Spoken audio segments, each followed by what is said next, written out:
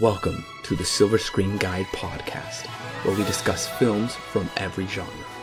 So sit back, relax, and enjoy the podcast. Today we are discussing Indiana Jones and the Last Crusade, once again directed by Steven Spielberg. This is your co-host Corbin. I'm Allen from Chicago. I'm excited to return this one. It's been a while. It's been a while for me too. I only saw it one time. As Alan and I said a few podcasts back, Alan watched it all the way through many years ago. I forgot the experience. We were both on a trip. I fell asleep probably 20 minutes into it and remembered none of it. Rewatched it for the first time about not really rewatched it. I just watched it for the first time about a year ago. And then really sat down to analyze the story this time around. So yeah, I guess I'm kind of a newbie to this one.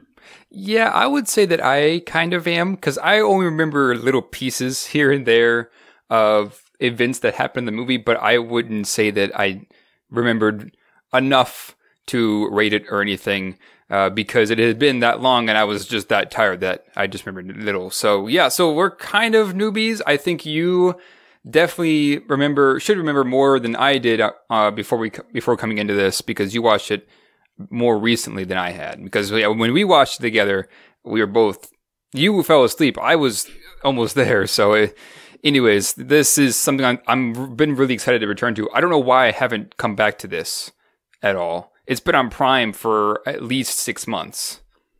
So it did take about 3 years for them to make a sequel to Temple of Doom, and this one also came out May 24th, 1989, another Memorial Day weekend release, and it was, as far as I could tell, really the only number one movie that weekend, number one opening movie. Nobody would want to go against the juggernaut of Spielberg, Lucas, Harrison Ford, Indiana Jones. Right. That's just not going to happen. Yeah, you go up against them, you're probably going to bomb.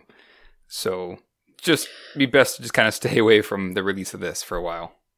The only other movie that did open that weekend was a movie called Pink Cadillac. I have no idea what that is. Haven't heard of it. Remembered it. No, it came in at number 5, not bad. I mean, I guess the only other threat that weekend was Field of Dreams, but that had been out for 6 weeks, and it still came in at number 3. And of course, that weekend, it was number 1, $29 million opening, and it did have the widest release yet of any Indiana Jones movie. I believe it. This one is written by Jeffrey Boehm, story by Lucas and Menno Meyjes. It should be noted, George Lucas is always given story credit because he is very influential with coming up with these stories, and we will talk about it the next time around with our, as of now, final installment of the retrospective series coming up, The Kingdom of the Crystal Skull. He was extremely influential. Right. With that one. Right. And this script with this one too did go under quite a number of rewrites. Chris Columbus had a big hand in the beginning. He wrote, I think, 2 drafts, and they were both kind of weird. And basically, Spielberg was like, I wasn't very impressed by him. They were kind of strange because the first draft was talking about immortality, which is kind of what this one's talking about, but with what was called the Garden of Immortal Peaches. That was one of the ideas from the first draft. That's from Chinese mythology, apparently. At one moment in this first draft, Indy fought a ghost, and then Indy dies in the climax, but then is resurrected by the Monkey King, which we talked about being an idea for Temple of Doom. So, yeah, the first draft was weird, and then they did do a second draft, and it did deal once again with the Monkey King, but it was set in Africa. I hear that there was a draft that I think it was the second draft actually that was leaked online at one point in 1997. I haven't read it, but I'm curious to know what it's about. Apparently, it did leak. So then after that, it moved on to a different writer. I think 2 writers actually, and then they ended up being, I think, the ones that kind of created the story, and now what we get to see now came from them. So Chris Columbus, he's a pretty big name in Hollywood, but at this point, he worked on the first 2 drafts, and then Spielberg put him aside because he's just like, this just isn't working, and moved on to different writers. So it sounds like their original intent wasn't to return to a Judeo-Christian mythical artifact like in Raiders of the Lost Ark. They were going to continue to go to some other culture or religion. Right. So the first one dealt with Christian, like we were just talking about, more Christianity type objects. Like that one was the Ark of the Covenant. The second one was set more in India, and they dealt with some of their religion.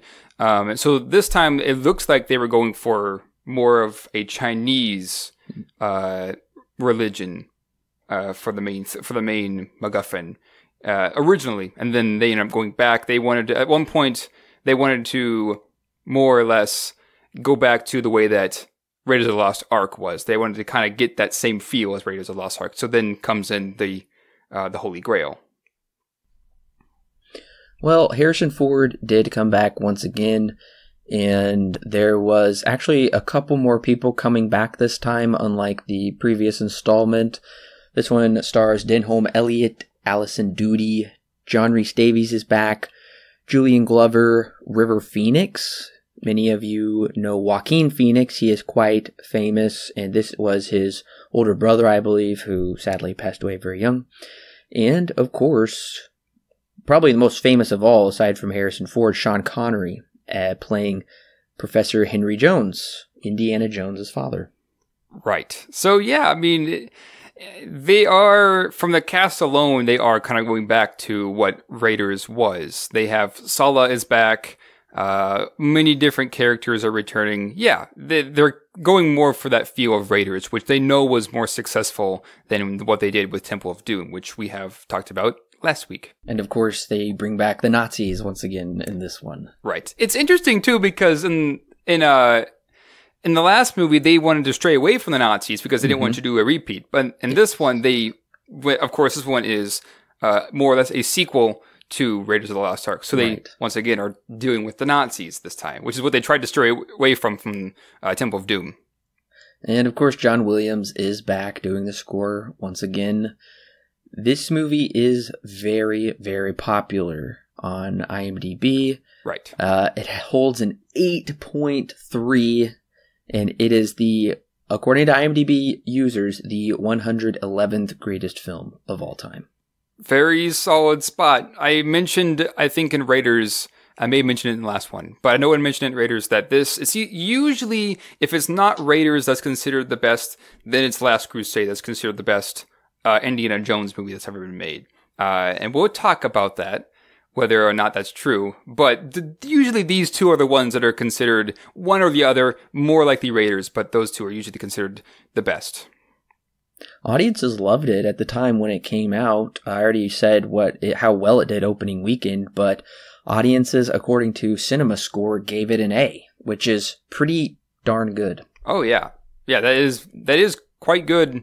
Like we talked about before in past podcasts, movies tend to fall between the A+ and the B-ish range, sometimes C. So if it gets an A or A+, audiences loved it. And I'm sure the money that is being rolled in with this is similar to Raiders, if not more.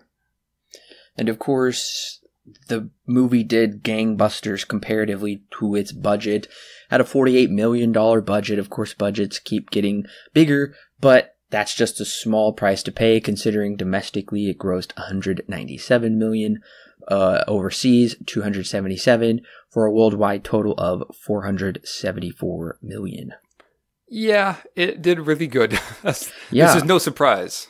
And it actually did quite a bit better than the previous one, and it gets really close to the numbers of the first. And if you adjust for inflation, I believe it is the third highest grossing. Okay. Second or third. Yeah, so what is the ranking for that? Is it, I'm guessing Raiders is first, and then maybe Crystal Skull, and then this one? Adjusting for inflation, Raiders is the highest grossing, and these are domestic numbers. Domestically, for inflation, mind you, $716 million. It's a lot of money. Yeah, that's crazy. for just an original story. Yeah. Temple of Doom is actually in second place with 496 million. The Last Crusade, 458 million, and Crystal Skull, 409 million. Gotcha. Okay, so it's basically a staircase just going downwards, at least domestically, with inflation. Yeah, but without inflation, it's kind of funny because without inflation, it did better than the second one. With inflation, it did just slightly worse. Gotcha. Gotcha. Well, the Academy really loved it as well because it was nominated for 3 Oscars and it did win one of those. And the Oscars were Best Sound Effects Editing. It won for that. The other 2 were Best Sound and Best Original Score. Yeah, I can see why they got Best Effects. I'm surprised that they didn't get Best Score, though. Let me look up what else it was going up against with that, because that actually does kind of surprise me that it didn't win Best Score. So, Best Original Score for 1990, Little Mermaid won. What? Yeah. Who composed it? This guy, Alan Menken, is his name. Okay, so he's done Beauty and the Beast, Aladdin, Pocahontas, Hunchback of Notre Dame. So he's been involved with basically all of the Disney movies from the 90s. Gotcha. Okay, yeah. That makes sense. 1989 had some pretty big hits. Aside from this one, it had, like I mentioned, Field of Dreams. It also had Rain Man. And I forgot to look up any more beyond those 2. But those are big ones. So, nevertheless. So this was from the looks of things, a pretty good year for movies, because Field of Dreams and Rain Man are both movies that I know have been very influential and very popular, even past, I guess it's been 20 years now, almost 30. Oh yeah, I recently just watched Field of Dreams for the first time. Absolutely loved it. Mm-hmm. Comes with my highest recommendation. It's been a while since I've seen Field of Dreams. I watched it in school, in high school. I forget the reason why, but we had to watch it for something. That's interesting. It was I think it was for English class, of all things. What? Yeah. Okay. I don't know. Anyways, I only got to watch the teaser trailer for this one. I thought it was kind of weird, behind the scenes peek. It's kind of funny, kind of neat. It said now in production for summer of 1989, and I realized we have gotten these types of teaser trailer first looks with the new Star Wars trilogy. There's always some announcement thing where like, oh, it's coming out next year. I didn't know they had done this before, but clearly they have. I mean, I guess I can see why they do it for this movie because it is Indiana Jones, but you're right. It does feel very similar to what like Star Wars did this. I guess what Star Wars has been doing for the past few years. I know with 8, I saw the video where they're like, now filming for episode 8. And it's just like, okay. Yeah, that is interesting though. I didn't know they did it this far back way back in 89. Did you get a chance to watch the full length trailer? I did, yes. It was, I would consider it to be a good trailer because it's we're getting we're getting closer to what modern trailers are today, where it doesn't have much narration as it used to back in like I guess it was the 70s to 90s. It's more or less just a collection of scenes that show this is what the movie is going to have inside of it. So in the trailer, we got to see the scene when Indy comes face to face with Hitler, a short scene of Indy riding on the horse chasing the tank, just small things like that. You know, we got to see bits of the pieces of the boat chase. It's more or less just showing this is what's in this movie. It didn't really have much of a plot to it. It was more just a collection of scenes and stuff. So yeah, overall, I consider it to be a good trailer. It does a pretty good job of keeping the tone consistent with what the movie is for the most part. Yeah, it was a fine trailer. So it would get you to buy a ticket then? Sounds like it. Oh yeah. I mean, from the scenes that I mentioned, had I not seen this movie before, I would have been very excited to see this. Well, this is the first PG-13 rated Indiana Jones. The previous 2 were just PG, but I did notice that nice, neat PG-13 rating right before I watched the movie. You probably didn't get that on yours, though, streaming it. Well, it did. So Amazon Prime usually has the ratings on the rating badge on the, I guess it's considered the art for it on the page. So, yeah. I did see that it was PG-13. Okay. Yeah. Yeah. Mine was a nice big in your face right before the movie started. Oh, right. One of those. Yeah. Well, listeners, I guess we can blame Temple of Doom for this, because it kind of was controversial last week that we reviewed that. Yeah, that is exactly why I brought that up, because Temple of Doom essentially opened up a need for a PG-13 category with a movie that dark and disturbing, you could say. Right. I don't think this one goes that far, but I still think it probably does necessitate the PG-13, and this is where I would say this is kind of one of the first movies, it's kind of launching that, where the PG-13 comes into its own, where it's just, okay, this is automatically going to be a PG-13. PG movies are now relegated, or maybe I shouldn't even use that word, to a certain type of film, just to different levels, but that is in our MPAA discussion you can go check out in the archives. Right. I will have to say, not jumping into it just yet, but I will have to say that of the two other Indiana Jones movies that we've watched so far, I think this one is probably the most tame. Yes, I would agree. Of the two.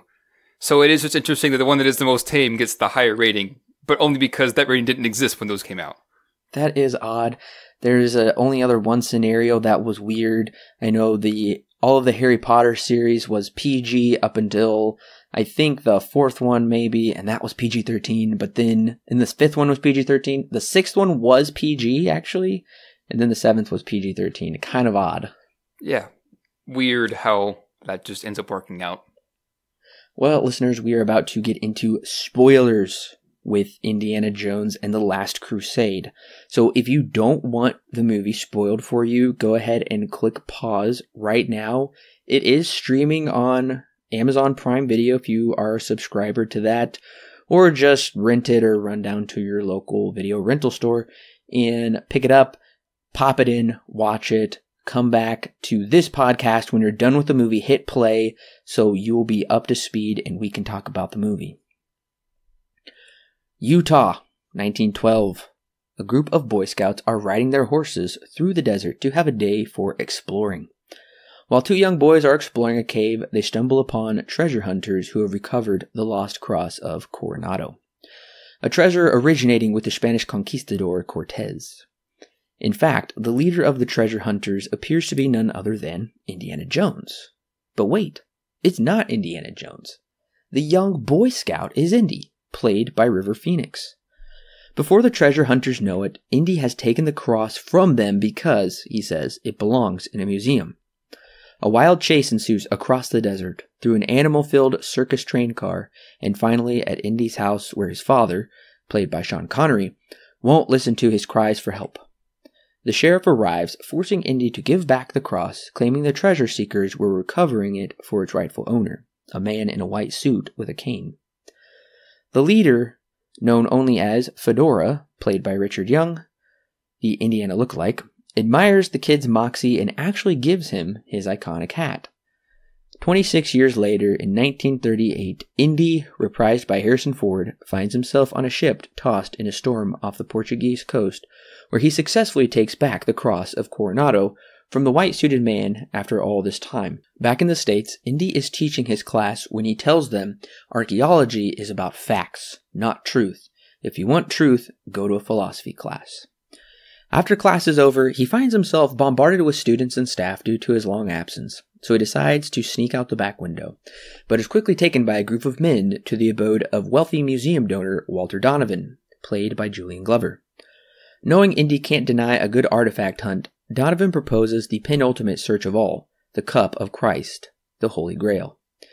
In Donovan's possession is part of a tablet confirming the validity of the legend of 3 knights of the First Crusade who found the Holy Grail. The first brother made it out of the desert after 150 years of guarding the Grail, but quickly died of old age. The third brother was never heard from again, and the second brother is believed to be buried in Italy, along with the missing piece of the tablet. Indy informs Donovan that the Grail lore was always his father's interest, not his. Donovan replies that Indy's father was helping them and on the verge of finding the lost tomb when he went missing. Feeling a moral obligation to find his father, Indy, along with colleague Marcus Brody, reprised by Denholm Elliott, set off for Italy.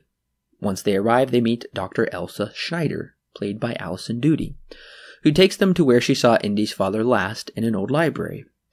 In the library, they find clues using Indy's father's Grail diary, which leads them to a catacomb that houses the sarcophagus of the knight and the tablet. But before they can bring the tablet back to the surface, they are forced to flee from the Brotherhood of the Cruciform Sword, led by Kazim, played by Kevork Malkian, a secret Christian order who has protected the whereabouts of the Grail for 1,000 years. They do learn some useful information from Kazim, the whereabouts of Indy's father. Henry Jones, Indy's father, is being held on the Austria-Germany border in Brunwald Castle by the notorious Nazis. Indy's attempt to save his father is dashed when he gives up his gun to save Schneider's life. Except, Schneider is actually a double agent for the Nazis, and to make matters worse, Donovan is also working with the Nazis. The Grail Diary, which unlocks the secrets of the 3 challenges for getting to the Grail, is taken from them by the Nazis. Indy and his father must first escape and then go after it in the heart of darkness, Berlin. Once in Berlin, Indy goes undercover to retrieve the diary from Schneider. After they recover the diary, they leave on a Zeppelin, but are quickly found out and must escape in the Nazi biplane hanging underneath the Zeppelin. Meanwhile, Marcus meets Sala, reprised by John Rhys Davies, at a train station so the two can go help Indy and his father. Except Marcus gets captured by the Nazis. A lot of Nazi capture in this one. Yeah, a lot of the Nazis are kind of all over the place in this movie. Yeah. Indy and Henry eventually make it to the Republic of Hatay, located in northern Syria, where they believe the whereabouts of the Grail to be. On their way to the Grail, Jones and his gang, the Nazis, and the Brotherhood of the Cruciform Sword engage in a massive battle. The Brotherhood is defeated by the Nazis, but not before Kazim warns Donovan, "The cup of life holds everlasting damnation for you." Ultimately, Indy and his crew come out on top, but Donovan and Schneider make it to the secret chamber first, but have no luck getting closer to the Grail. Only when Indy and Henry arrive do they make any progress, because Indy's father is shot by Donovan, thereby motivating Indy to go figure out the 3 challenges to retrieve the Grail and use its powers to keep his father from death. Indy makes it through all 3 unscathed, and so do Donovan and Schneider after him. In the final room, they find the last knight, who has been guarding the Grail this whole time, because he was found the most courageous. But there is one last unexpected challenge: choosing the correct Grail. Many Grails adorn the room. Donovan chooses poorly and is rapidly aged, rotting his flesh and killing him in the process. Indy chooses rightly and takes back the Grail to heal his father, but before doing so is warned by the knight that taking the Grail out of the chamber is forbidden. Schneider takes the Grail from Indy and ignores the warning and causes the entire chamber to crumble and break apart in a massive earthquake. Through her greed of trying to retrieve the Grail dangling on a crevice, she falls into a chasm, meeting her doom. But Indy also finds himself in the same spot, nearly within reach of the Grail, or choosing his father, who he just saved. Thankfully, Indy chooses his father, and the 2 of them, along with Marcus and Sala, ride off into the sunset together as credits roll. So, yeah, Nazis are kind of all over the place in this movie. See, this is set in 1938, right? Yes. That's correct. Okay. Yep. So this is like right before World War II. Really began happening when the U.S. got involved and everything.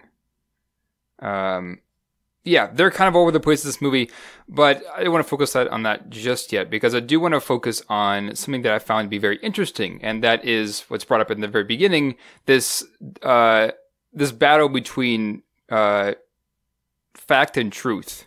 Mm-hmm. Yeah. Because that's one of the first things that is dropped on Indy's plate. Is something that he has to learn over this movie is the difference and what's better, fact or truth. Because for him, it's the facts. It's finding what has been buried for all these years, what he can see, what he can perceive. So that for him is fact. But what he needs to learn is truth, which is a bit harder to understand from his own perspective.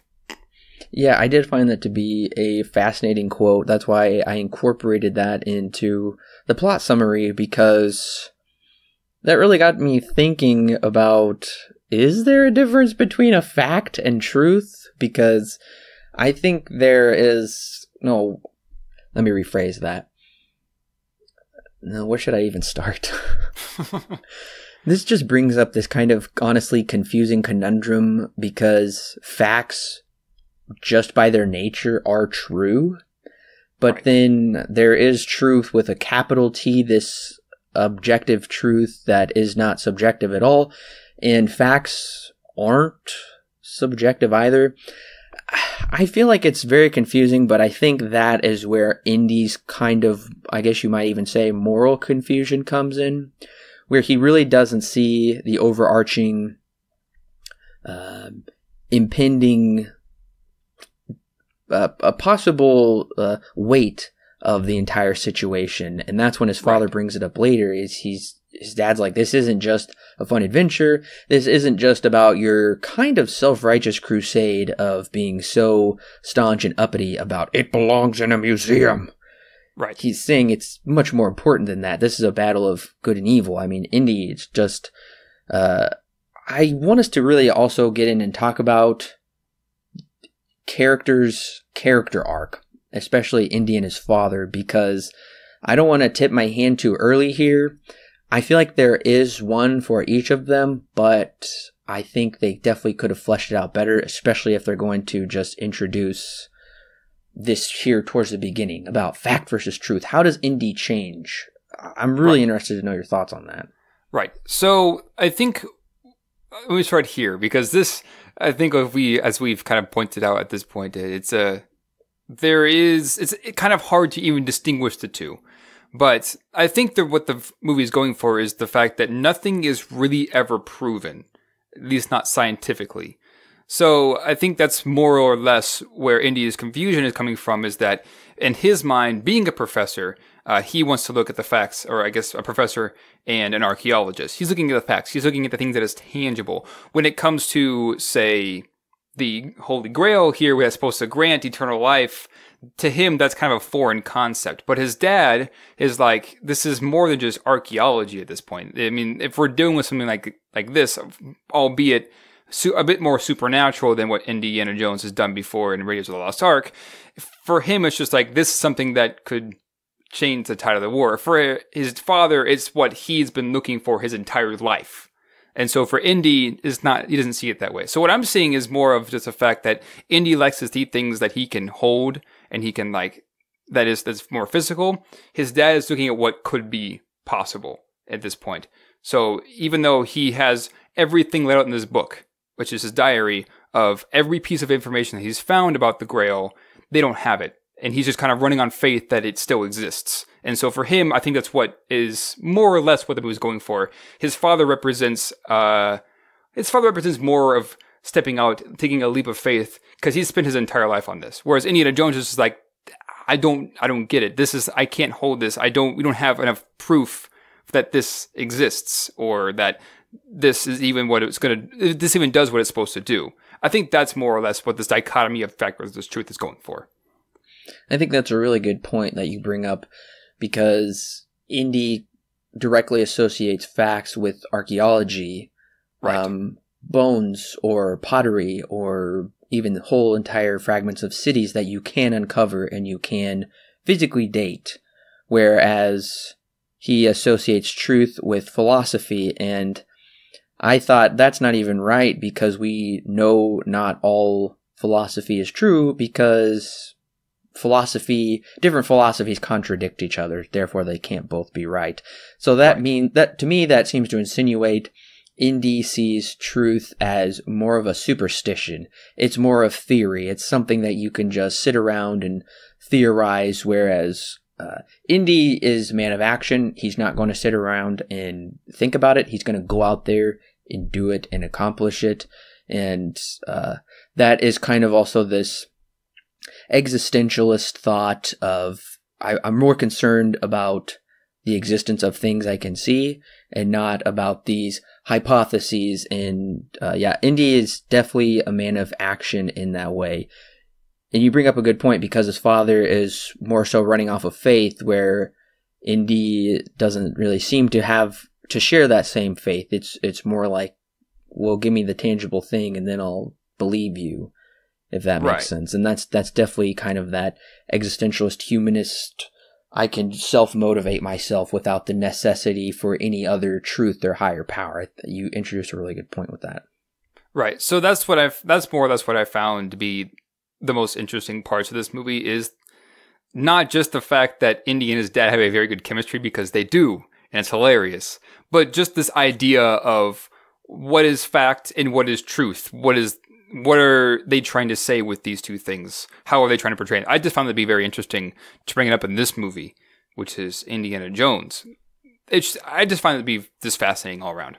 It is, and I don't want to get to their conclusions just quite yet, because there definitely is some things I want to talk about with those conclusions they arrive at there towards the end. But just talking about this opening sequence, I thought it was a blast, and I thought it was a really nice switcheroo. Were you fooled that that wasn't Indy? I was a little bit, because I remember this very little. I think I remember this part, that this is actually Indiana Jones. The kid is Indiana Jones, but I didn't know if that was real, if that was what I actually remembered, or if it was just imagination that I created. So it was kind of a switcheroo, but at the same time, I half predicted it, just because it's been a while since I've seen this. But overall, when I first watched this opening scene, I didn't like it. And I was like, because it kind of went against the tone of the rest of the movie. And watching it again, it made a lot more sense. And I understand that everything that happens in this opening will come back later on in the movie. But I still kind of stand by my criticism of it kind of goes more against the rest of the tone, because it is just so silly. And it's kind of meant to be that way. I understand it's meant to be that way. But being that the rest of the movie is pretty serious and more adult, it just kind of felt like I felt like it could have been incorporated a bit better. I did find it to work a lot better than the opening of the Temple of Doom, because yes, they're very similar, with Indy recovering a lost object and escaping through a series of wild events. This is exactly the same way. They both open the same way, but this one is much better. It's handled much better, I would say, with some nice callbacks, and I would definitely say this one is not as cartoonish. Yes, it is more lighthearted, but I think that is because Indy is younger, and I do think it's much more, I think it's actually very poignant. You can definitely see aesthetically with the visuals how Indy is jumping through a circus car, which is definitely associated with younger kids. He all seems to take it, it's just not as serious as it really is. But then when he's an adult, he's in the middle of a tumultuous rainstorm in the middle of the night. It's very deadly, and both circumstances are him recovering the Cross of Coronado, but one is that fun and fancy-free kid attitude of swinging from trains and using whips against lions and animals, and then the other one is, instead of more of the animalistic elements, he has to fight the natural elements, which would, I don't know, I think that is actually handled very well, I would say. Yeah, and like I said, I like the dichotomy between these two moments where we cut between from him being a kid and kind of being playful to when he is an adult and it's a bit more complex, and his beliefs have more or less hardened, and he's become more or less ready to jump into something like this. I just found the opening to be much different from what the rest of the movie is going to end up happening. I just felt like it could have maybe not, because I understand why it's being played with, it is such a playful tone. I understand why it is here. I just would have liked for it to, I guess, incorporate itself a bit harder and mesh with the rest of the movie a bit better, because it just kind of feels like they took a scene from Young Indiana Jones and stuck it on the beginning of this. Although it works for the grand scheme of things, it just kind of wasn't nearly as satisfying as I guess at least the first opening was. This is definitely better than 2. I'll give it that much. But I guess it kind of left me a little bit empty with its opening than what I initially had thought it would be. So quickly we do jump into the full plot when he is taken to Walter Donovan's residence, and we get quite the data dump, which I've noticed it does seem like every Indiana Jones movie so far, and sneak peek, I have already watched the fourth one. So I know it operates in pretty much the exact same manner, where it seems to be kind of this opening chase sequence, and then he's back at the college, but then he's quickly jumping into the plot of the movie, where he either goes to somebody or somebody comes to him. And then they give him this big exposition, which introduces him to the rest of the plot, and he always has some type of moral obligation, at least he feels one, to embark on this journey and help the people, which is, I think, a good thing that we do see that moral obligation mixed in there. It's not just his overriding desire to be this treasure hunter, but it's also this, I want to look out for either a group of people or his family. Right. Yeah. I'm glad that this one doesn't force Indiana Jones into the situation, or it doesn't just happen by happenstance, because that happened in the last one, and we definitely criticized that for doing so. But yeah, I'm glad that this movie does give Indy the choice to go on this adventure and save his dad. We find out pretty early on from Donovan that they had grown apart. We never do get a clear answer as to why that happened. Yes. But I think that it is subtle enough and gives us enough clues to kind of piece it together later on, because of their differences in ideals is what I'm guessing is what happened. That and the death of their mother. So I'm glad that he decides, even though him and his dad are pretty far apart, he decides that I want to go on this adventure and I want to save him. Of course, he has no idea what he's in for. And and we of course find out much later on, a bit too late. But yeah, I'm glad that he has this choice, unlike the last one where he had a choice, but he fell into it by accident. Yes, and I guess I'll go ahead and bring it up now, because the movie is giving us this moral reason for Indy to embark on the journey to rescue his father. We saw they had kind of this semi-rocky relationship when he was younger as a kid. And then when they are on the Zeppelin leaving Germany, there's a scene where Indy, it's like they're going to finally get their dirty laundry out or finally air their grievances, but They don't. Because Indy's father's like, well, just tell me, we need to talk about this. And Indy is like, I don't know what to say. Well, then why did he bring it up? Why has he been acting like there's something wrong? And then they're like, okay, well, just be quiet then, and let's get back to finding the Grail. Do you know what scene I'm talking about? Yeah, I do know what you're talking about. I was disappointed with that scene, because that could have been a good character building moment, good strengthening moment, and I felt like the writer just dropped it, or they're like, okay, let's get back to this. We don't want to hear the mushy stuff, and I'm like, what? Don't bring it up and then not follow through with it. Right. I think what that scene was going for, at least from what I was seeing, is the same with the ideals that they both have, because once again, Indy is more fact-driven and his father is more truth-driven. So I wonder if the reason for why Indy decided to just walk off, maybe there really wasn't a reason in the first place. The difference in ideals for him got to a point where he didn't really see the need to continue his life with his dad, so he went off and did his own thing. And then come to happen later on, the ideas that they both have are not as far-fetched as he initially thought. So that's kind of what I'm seeing, but you do bring up a good point.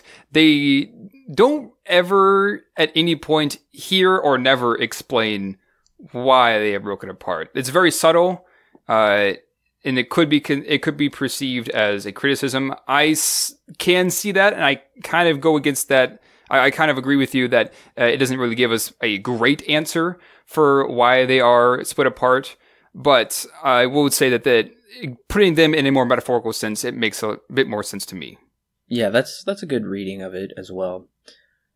But talking about the big heart of the story, the Holy Grail, not Monty Python and the Holy Grail. This is just... in my notes I put, I'm going to try and refrain from cracking Monty Python jokes as hard as I can. That's funny.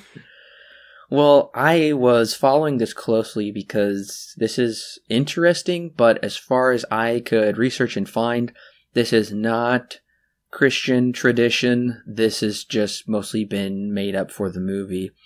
Right. Clearly, we know Christ drank from a cup at the Last Supper, but the cup was also somebody we don't know who took the cup to fill up with his blood at the crucifixion. That seems strange to me. Yeah. And then it was entrusted to Joseph of Arimathea. Right. Okay. I think, from what I understand, the blood was not necessarily meant to be taken so literally, because when he does dip it in, because they do say that when you drink out of it, you're drinking the literal blood of Christ. And when they dip it in to take a drink of it, it's just a bowl of water. Right. And so my guess is that's what they're going for, is that it's more of a representation than it is a literal thing. But yeah, that is a good point. In the Raiders, we had the Ark of the Covenant, which we know exists because of the accounts in the Bible and all the different historical accounts, versus the Holy Grail, which is, as far as we know, not a religious symbol for anything to do with Christianity. But they more or less use that as a tool to more or less walk on faith with this Grail, of course. Yeah, it was fascinating, though, because when we finally do see the Grail and the one he picks, my dad has one just like it. It looks similar, at least, but not exactly the same. But they do make the point, like, oh yeah, this one was made this would be a carpenter's cup, and right. I doubt Jesus made his own cup that he just carried around with him. So yeah, I mean, nobody ever says he does or doesn't, or did or didn't, but yeah, that is very true. Regardless, I don't mean to nitpick this apart, but it's something that's a pretty good thing to latch onto. I mean, the Ark of the Covenant is clearly much more of a substantial mystery. This was never really a mystery, but if they're going to pick an object that Jesus interacted with at the Last Supper, I'm sure everybody would be like, whatever happened to the cup Jesus and his 12 apostles drank from? This is definitely an interesting mystery, and we know these three knights somehow found it, and it became lost, but they imparted this tale to a Franciscan friar. And my one issue with this, though, is Donovan says the tablet is one of the markers proving the knight's story is true. And I'm like, how does that prove it's true? Just because somebody rewrote it down? That doesn't mean it's true. It just means somebody else heard the story and wrote it down. Right. Yeah, that does kind of get into Donovan's character, where he's also kind of confused with this thing of fact and truth. But yeah, that is interesting. I mean, as far as they know, the texts that were written down are real accounts for what the Crusaders had done.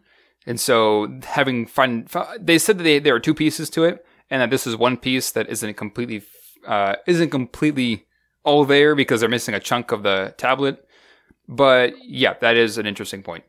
It just kind of feels a little contradictory, though, because Indy is so fact-based, yet he takes all of this on just, okay, yeah, it clearly must be true, and he just goes along with it a little too easily, because I really wasn't buying the whole truth of it, but Indy seems to buy it fairly quickly, and I'm like, well, you gotta really get a leap of faith. And he was skeptical. Granted, he was skeptical, saying like, oh yeah, I've heard the legend before, and that's usually what he always does in all of these movies. Oh yeah, I've heard of the legend. And then he's always proved wrong. It's not a legend. It's actually real.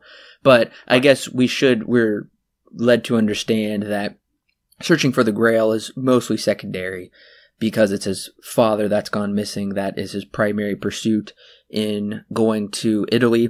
And we receive some very interesting instructions from Donovan that he tells Indy don't trust anybody. But for some reason, he doesn't even give Indy a description of who Schneider is. So how's Indy supposed to trust this as Schneider? Right.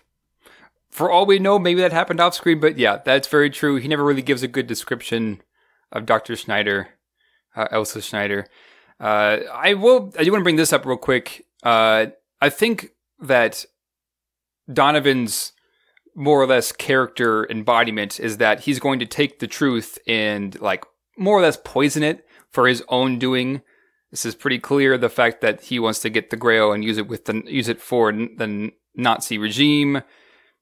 More or less, he's poisoning the truth to get what they want, more or less. I think that's what his whole entire character motivation is for, or more representative of. Yeah, he is using it as a weapon to manipulate people into getting ultimately what he wants. He seems to be a traitor, but ultimately he's just a traitor to himself because he has no allegiance to anybody, to any higher power or anything. It's all just a selfish pursuit.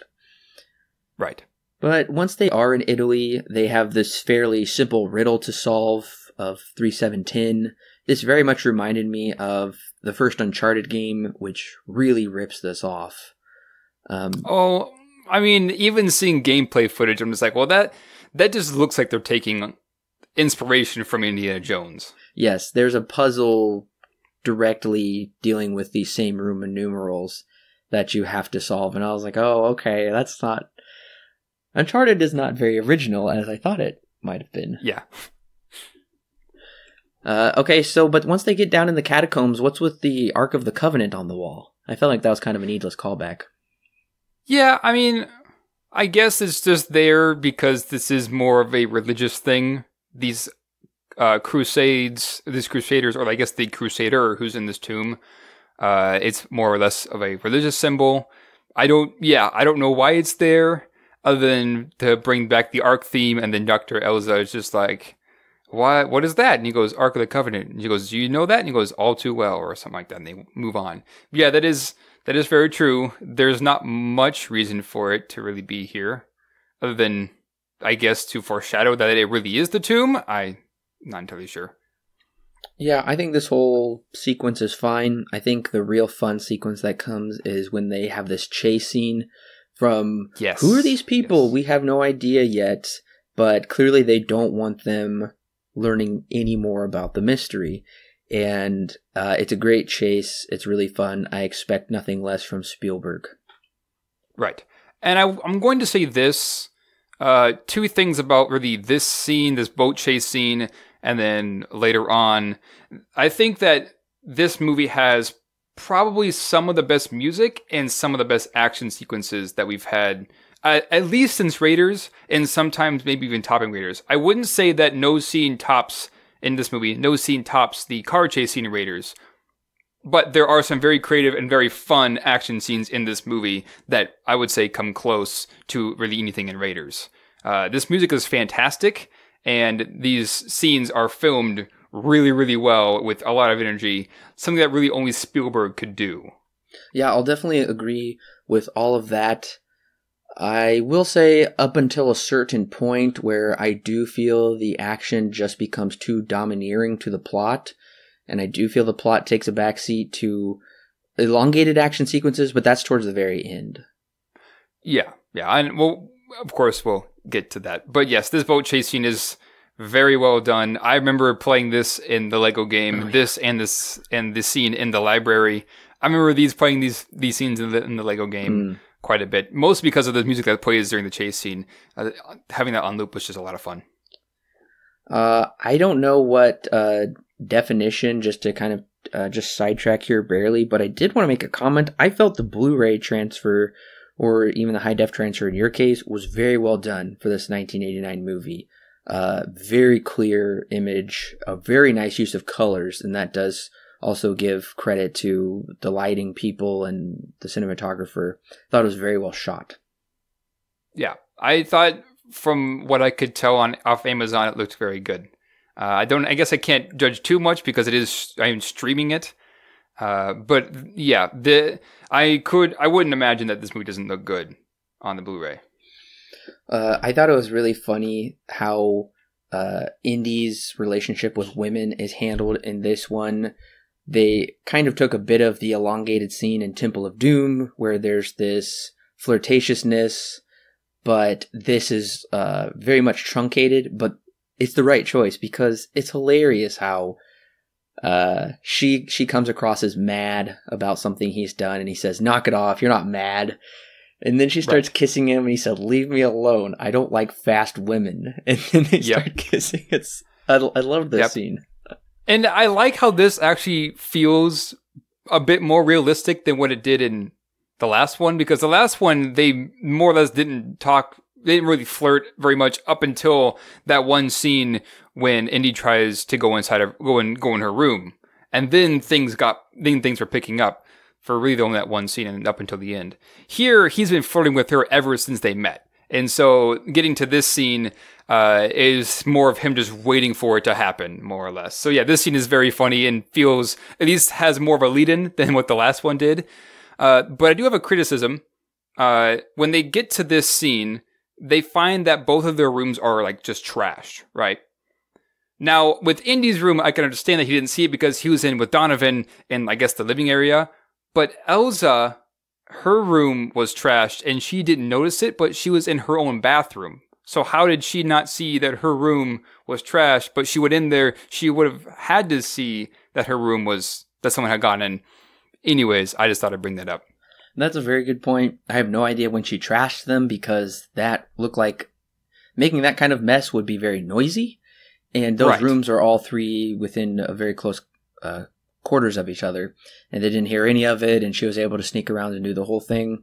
It's a bit of a stretch to believe that she was the one knocking everything over, and he doesn't even suspect her whatsoever. Right. Yeah, that's a good criticism. I can definitely see that. Right. And once we do make it to Brunwald Castle, we kind of get some more lightheartedness with Indy's Scottish accent. And this is something that I've noticed, I think all of the movies have done, except really Raiders. I don't think Raiders really had too much humor to it. It had some lightheartedness, but Temple of Doom took it to a whole new level with throwing things and literally conking people on the head with that type of noise and just goofy things. And it was just a very uneven tone with that movie. I don't think this movie goes quite as far. I do think they reel it back in. But nevertheless, it is nice to see a little bit lightheartedness coming off of a movie that was unnecessarily dark. Right. Yeah, this one kind of strikes the middle ground between the two, where it is very silly at many moments, but it does take itself about as seriously as Raiders does. So yeah, it's like right between the two, where there are silly moments and then there are also serious moments. But it doesn't overdo. I wouldn't say it overdoes either of them to the extent of the first and the second.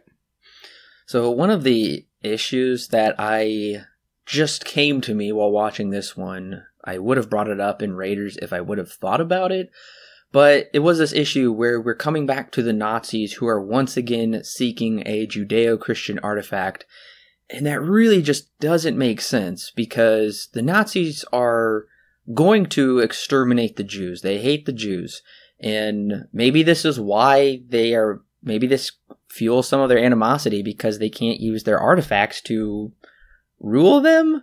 It just seems odd that the Nazis would be seeking a Jewish holy artifact when the Nazis hated the Jews, and clearly they hated the Jewish God, and the same with the Christian God. It's like they hate Christianity. Hitler thought Christianity was weak and stupid, but yet they think their Christian artifacts hold superior power.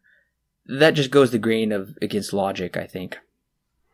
Yeah, I mean, I can see that criticism, but I think for them it's more or less just poisoning the minds further of the Jews, taking the Ark of the Covenant, and they're going to use it. If it has something that can be used, then they'll use it, which that doesn't end up happening. The Grail, of course, if they can use that, if it has something to do with anything, then they'll use it against the Jews.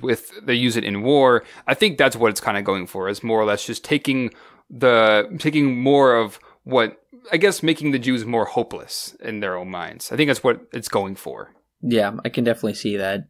It just at first just hit me and I'm like, wait a minute. Right. But yeah, it's not really about it being a necessarily Christian or Jewish artifact. It's about the power that it holds. And power is corruptive to them, so they're not even going to think logically about it. They're just going to think, how can we be as controlling as possible? So that's kind of a nitpick, I would say, but just one that I was like, wait, that's kind of funny that the Nazis hate the Jews, so they want to use Jewish power against them. Okay. Right. Yeah. This big theme of power is evident through, I think, all of them. Yeah. It's been a while since I've seen 4, but I would assume 4 as well. This thing of this object has a lot of power, whether that be, I guess in all these it's kind of more supernatural, but they want that kind of power, whoever it may be. And so they will go to great lengths to have it versus somebody who's just like, don't do that. That's a bad idea. So and they want it more for a historical kind of idea. So we get a number of reveals here. We finally get to see Sean Connery's face after 48 minutes. Right. We heard his voice about 10 minutes in, but now we finally see him.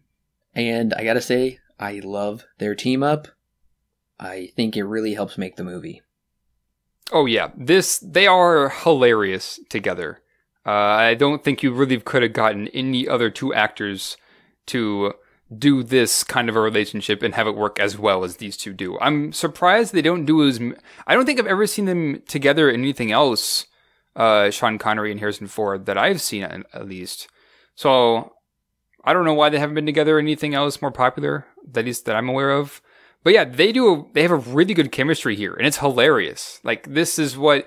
and it's kind of funny because this movie, although it has very silly moments, the moments with Sean Connery and Harrison Ford feel quite authentic, but still really funny. Oh yeah, they're definitely authentic. They play off each other so well.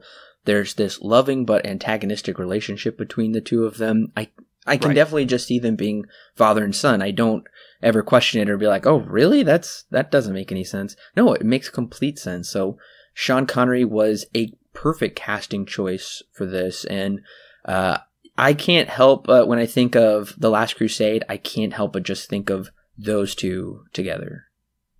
Oh yeah, I am pretty sure not many people who have seen it can't go without thinking about these 2 when thinking about Last Crusade just in general, because these 2 are such an iconic pair that it almost just warrants that kind of a thought. They are very hilarious together. And I have to say that the father and son theme that they have is awesome. I really, really, really like the father and son theme when they play it on. It's the main theme during the motorcycle chase, during a couple more moments later on. I guess it would also be the plane chase scene. It's heavy on those. It's heavily emphasized in those. And it's a really good theme. Of course, John Williams does a fantastic job, as usual. This is nothing new. Were you surprised by the other 2 reveals, that Schneider was a double agent and Donovan was a traitor? I guess I was more surprised that Elsa, Dr. Schneider, was a reveal, but I kind of figured from the beginning that Donovan was a bit more nefarious. I didn't really think that he was necessarily a good guy, really in any sense. Dr. Schneider, I guess, was the one that surprised me more. Although I have seen this movie, I knew the twist was coming, but she was the one that surprised me more. And I'll kind of explain that a bit later in the movie because there is a visual that comes in that I want to talk about a bit later when we get to when Marcus Brody comes back into play. But yeah, that was one thing that did surprise me a little bit. One of my favorite lines, and honestly one of my favorite scenes in this movie, is when Indy is explaining how the Nazis will never find Marcus Brody, because Brody's got friends in every town and village from here to Sudan. He speaks a dozen languages, knows every local custom. He'll blend in, disappear. You'll never see him again. With any luck, he's got the Grail already. I just love that scene because it's juxtaposed with a very dramatic zoom as Indy gives his little monologue. And then it cuts to Marcus bumbling through the town, doesn't speak a word of the local language, and neither does anybody else. And he just becomes... It's kind of odd because his character seemed a little more sophisticated than how he ultimately turns out. But he just becomes this bumbling goofball. But the way... I think this movie does a very good job of juxtaposing kind of these serious with naive type of scenes. Like I just said, the opening was kind of this naive adventure where he doesn't really understand the gravity of the situation when he's a kid. But then when he grows up, he's back in that same situation, and it's actually much more serious because of the storm and possible death and losing the cross. And this scene is that as well, but it uses humor instead of a dramatic it does use drama and humor to kind of create that funny blend. Right. And I will have to say that my criticism with Marcus Brody is that he's a bit too much of a goofball, like to a point where I'm just like, is he really a professor? Because he just seems, there are moments where he kind of just does things that are kind of idiotic, more or less. Right. And I get that I get that his character is meant to be the comic relief of this movie, which is fine. He just seems to be a bit too silly for someone that I would believe as a professor. And exactly, I mean, judging from the character that we've been given in Raiders and in the very beginning, there's this complete switch where he just becomes this kind of goofball who really can't handle himself. And when he is captured, that's definitely a callback to Marion getting captured from Raiders. Yeah.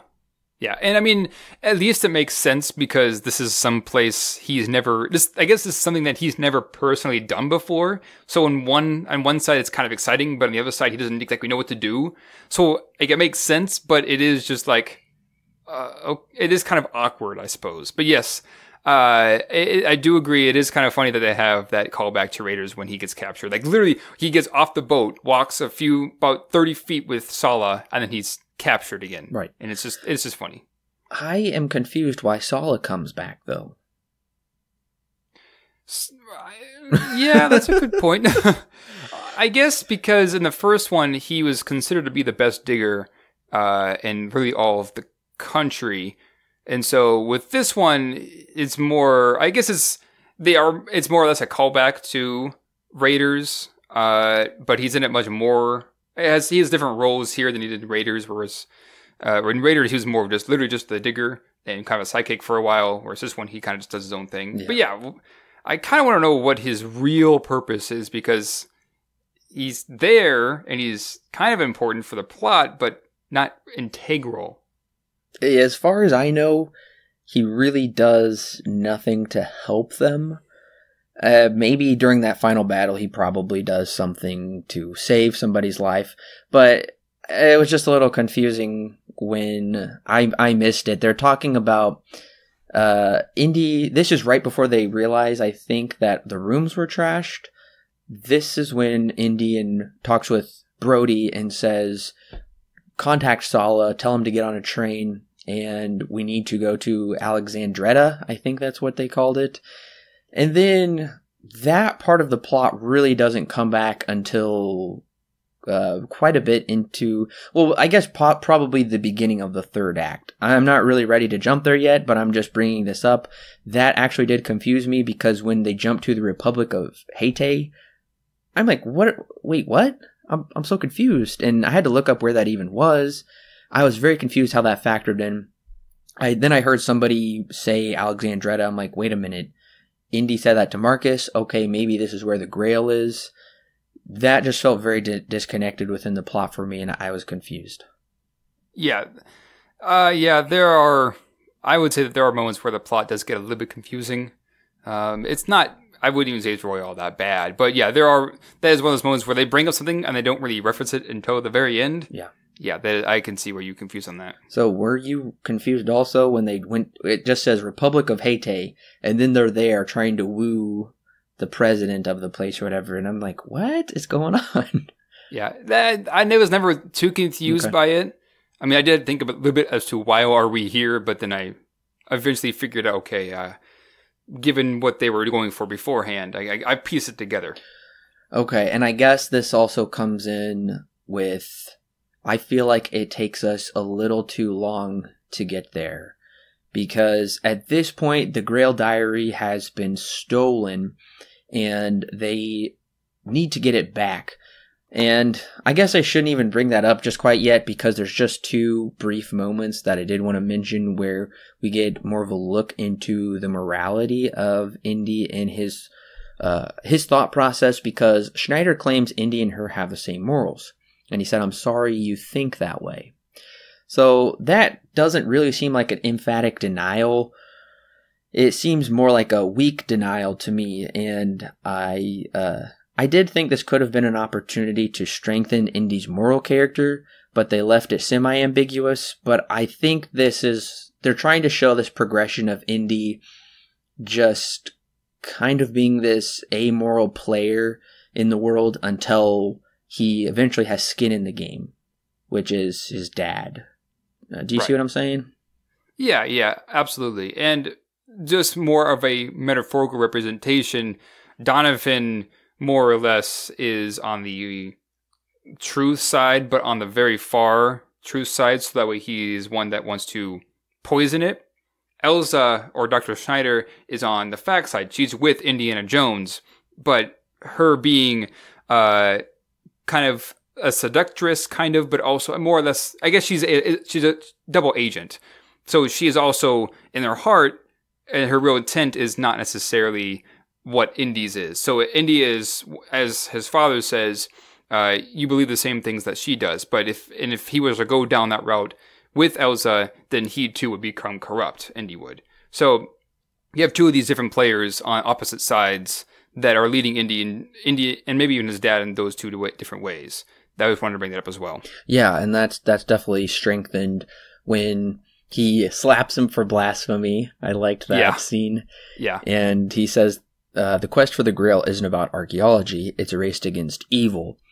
And that's pretty on the nose, but that's still this proper, even a Christian worldview, where it's not just about, you're not just this amoral, apathetic player in this race.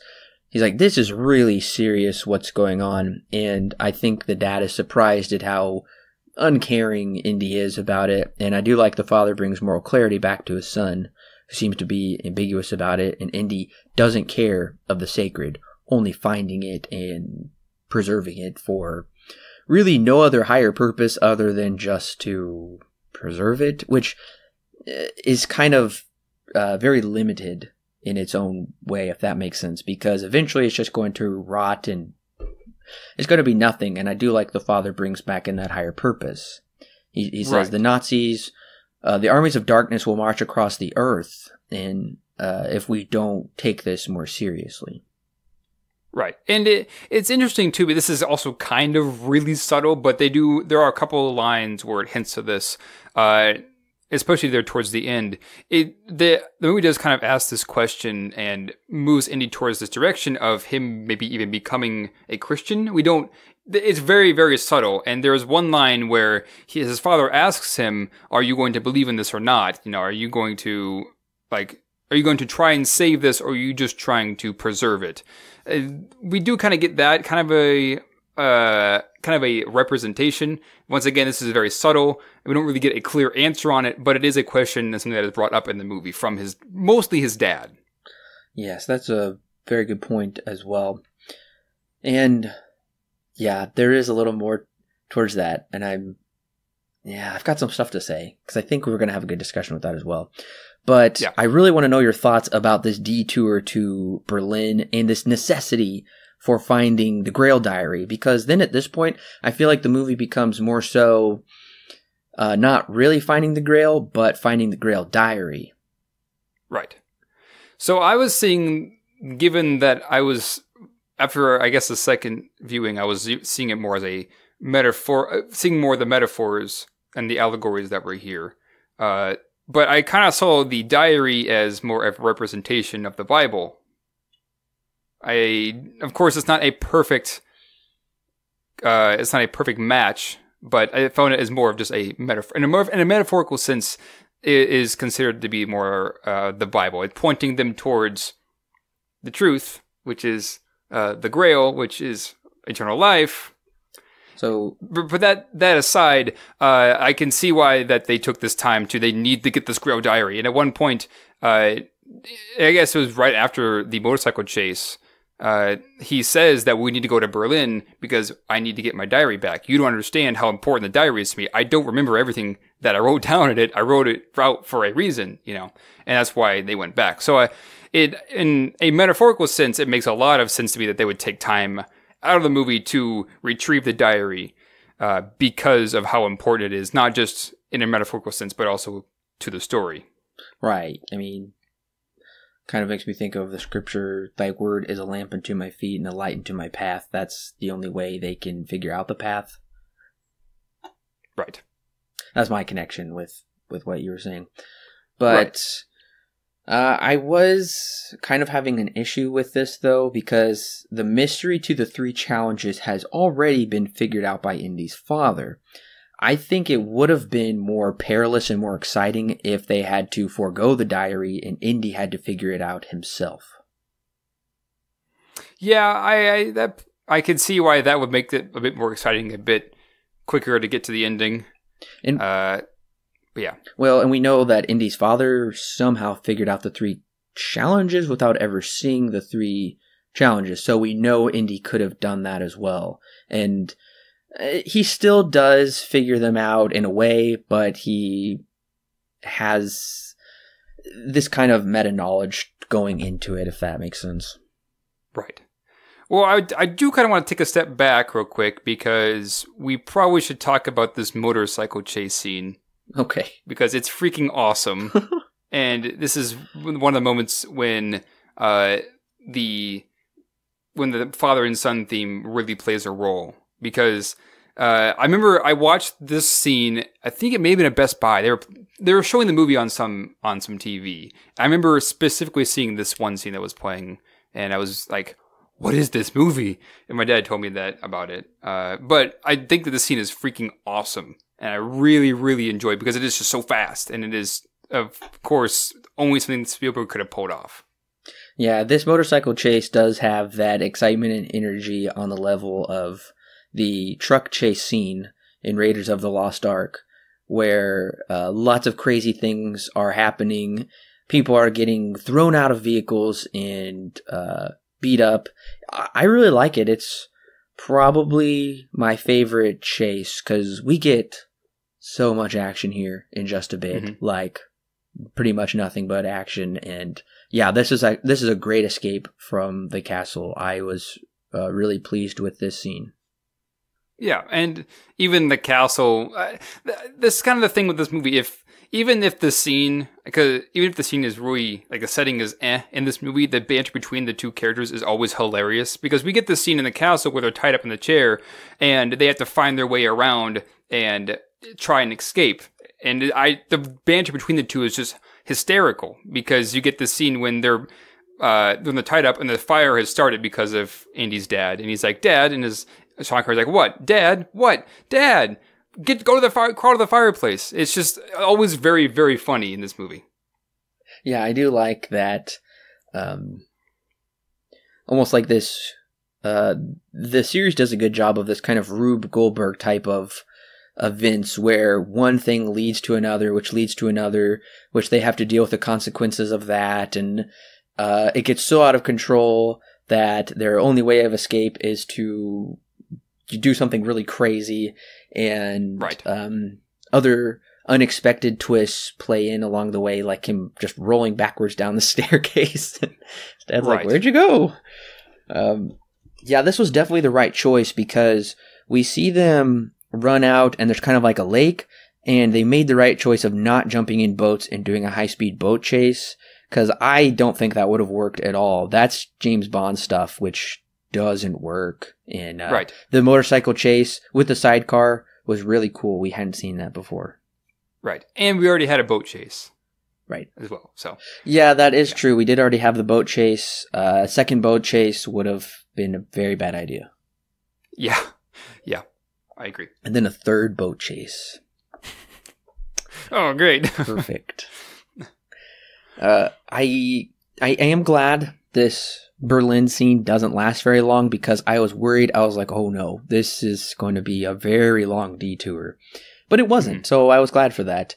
And there is a very important scene where Indy tells Schneider, you betrayed everything the Grail stands for. And I think that's the moral clarity we needed in our hero, where he does make a definitive statement, whereas Schneider was like, you know, you and I are the same. And he said, well, I'm sorry you think that. Well, that's not a very great. Yeah, I can really root for you, Indy, with that moral clarity you're exuding. But here is where he does face her. And I think he really sees that. And possibly it's being in the heart of Berlin where he sees how horrible it all is, coming face to face with Hitler.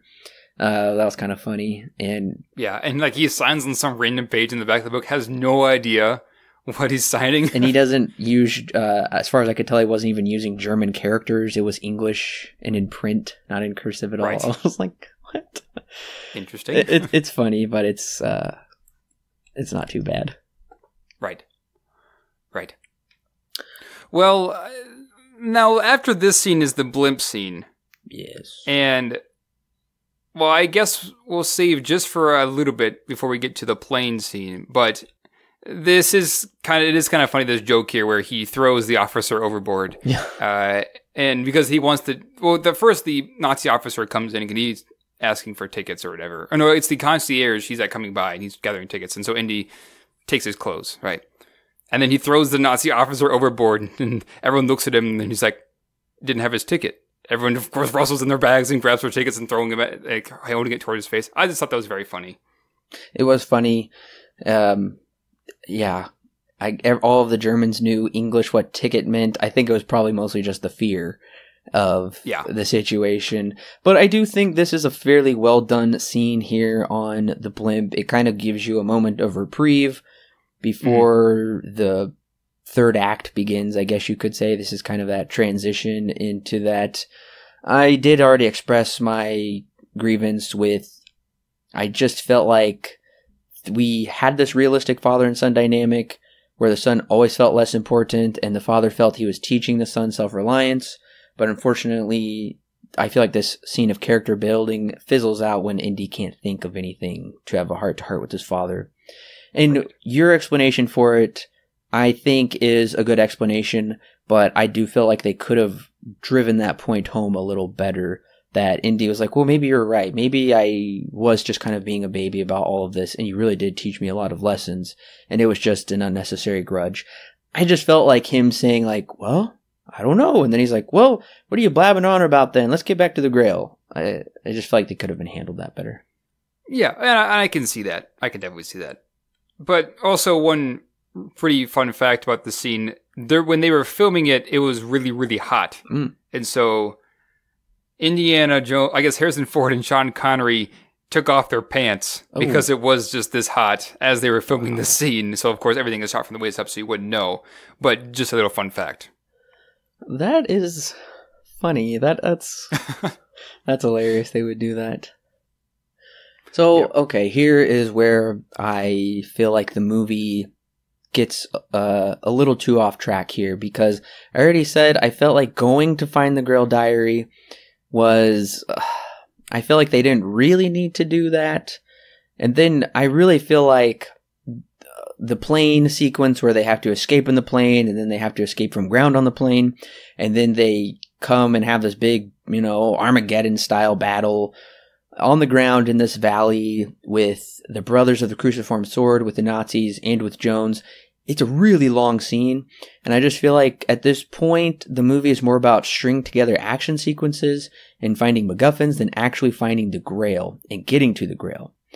Or even just getting close to it is taking forever, and I think it would have been a better choice when they set up the first act of these three brothers, okay?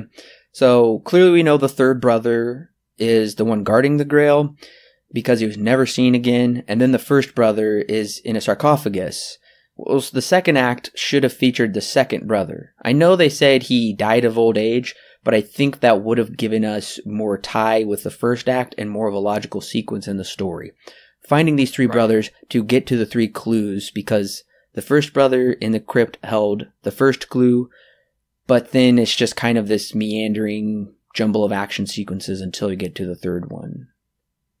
Right. And I would even say that the action scene that follows after the blimp turns around is really the only action scene in this movie that doesn't hold up very well. And it really doesn't hold up very well. You can see the matting around, the black outline around Indiana Jones and his dad and the plane at some points. You can see basically the green screen that they use on some different, some that are showing like the interior shots of the German planes. It doesn't hold up very well. And so I would absolutely agree with you. This scene, not just because it doesn't look very good for now, but then it continuing on and on and on, it just kind of feels like almost a needless action scene. Like, we probably didn't completely need this. I mean, I don't know why. I guess maybe there was some logical reason why they'd have a biplane hanging underneath the blimp. But yeah, I agree. This is like, it's pretty needless. It's fun. Don't get me wrong. It is a lot of fun. But I agree. At this point, we're kind of moving away. This is probably one of the scenes where I felt like the action wasn't necessarily needed and there wasn't too much weight to it. Whereas the previous action scenes, I felt like there was a reason for them to be there. This one, it just kind of feels like, well, we need to get them on the ground somehow. And so they did. It didn't, like, I agree with you on this one. It didn't fit completely with everything else. Yeah. And it's not like I really minded it because it is well done aside from the very dated, obvious visual effects. But I guess my biggest issue is, because I do think the plane scene is very exciting. It's very reminiscent of North by Northwest, how yes. The plane is shooting at them, but it is got more of a updated twist of the plane crashing through the tunnel, which did look pretty good to me. But it's just when they're fighting in the desert. That's a long sequence, and longer than any action sequence in Raiders, I felt. Right. Yeah. I think the tank scene was the one that Spielberg wanted to use to top the chase scene from Raiders. I don't think it topped it because either. Raiders, I mean, at least they both have weight to it. This one at least has some weight to it because his dad and Marcus Brody are both in the tank, the big tank. So there's reason for Indy to want to come after it and have this entire scene that does occur. But yeah, it does kind of go on for a long time. The music is good though. I like the music here. But yeah, it does kind of go overly long. I would say it overstays its welcome than probably what it should have. I was getting Rambo 3 flashbacks where they had that final big battle in the desert, just like this. I can see that. At least it's better than Rambo 3. Yes. I can definitely see that. There is a very interesting point that might be a reference to scripture is when, right before they murder Kazim, he says, the cup of life holds everlasting damnation. And mostly that's pointed towards Donovan. And I was reminded of 1 Corinthians 11:29 that says, for anyone who eats and drinks without discerning the body eats and drinks judgment on himself. Clearly, I think that's a direct callback to that verse, and that's the foreshadowing that we're getting is you have to drink of the cup with the right spirit. If it's for selfish motives, then you're drinking judgment on yourself. And also in 1 Corinthians 8, I believe, there is recorded instances of people, drinking and taking of the bread, and they're not in the right spirit, and I don't know if it goes too deep into those reasons, but clearly they're in a Donovan-esque mindset, and it does actually kill them. Right. And there is also a line that we hear, actually it's the last line we hear from Kazim before he walks off after the boat scene, and he asks Indy, are you trying to find the grail for God, or are you trying to find the grail for yourself? Yeah, that was a great part. Yeah, once again tying to exactly what you were saying. But yeah, this is a real danger at this point. Is Indy going to turn into something like Donovan, where he's more not necessarily finding it for evil means like Donovan is, but is he going to take it more, is he going to do it just because he feels as if he needs to, not because that's the right thing to do? Is he doing it for more selfish reasons, or is he doing it for for a good intention? And it does call back to that as well. Here in the next scene, when when somebody asked Indy, it's time to ask yourself what you believe. Because in the first act, Indy seems to say any belief aside from tangible artifacts of history is merely superstition. And it's all based upon legend. It's kind of pointless to put your faith in anything or your belief in anything higher than what you can touch. And this is when he's exactly faced with this dilemma. And I gotta say, I was shocked when his dad was shot. That was a twist I didn't remember. Yeah, that's right. I do remember this scene. This is the one of the few things that I remembered as a kid when I watched this. But yes, I did remember this when Henry Jones is shot, and that almost forces Indy to go in and take on the trials. And I gotta say, have you seen The Pacifier? No. I know of it, but I haven't seen it. Okay, sorry guys, I'm gonna spoil the end of The Pacifier for you. Oh, great. So click your 15-second ahead button if you don't want to hear it. To be fair, it's not really a movie I've never really ever looked into watching and spending time on, so... I'll admit it's a pretty fun family movie, but I gotta say, the end of The Pacifier directly ripped off the end of this. Interesting. Directly, because... in the end of The Pacifier, Vin Diesel, the lady has a gun to her head, just like his dad has been shot. It's it's a little lower stakes because it's meant for the family, but right. He has these different clues that he's heard of, and he has to use these clues in order to get to the end of the room, which contains the microchip or whatever instead of the Grail, and that's exactly what Indy does. He has to think about it, and then he has to duck, or he has to go the other way. This is directly ripped off in the end of The Pacifier. Interesting. Wow. Well, I guess I've seen pieces of that movie, but I haven't seen it all the way through. Should watch it. It's a recommend. Maybe I will. No, I'm being serious. It's a pretty fun movie for the family. But this is pretty fun here. I am kind of getting some Goonies vibes off of the very end where they're getting close to whatever it's called, Willie's Treasure.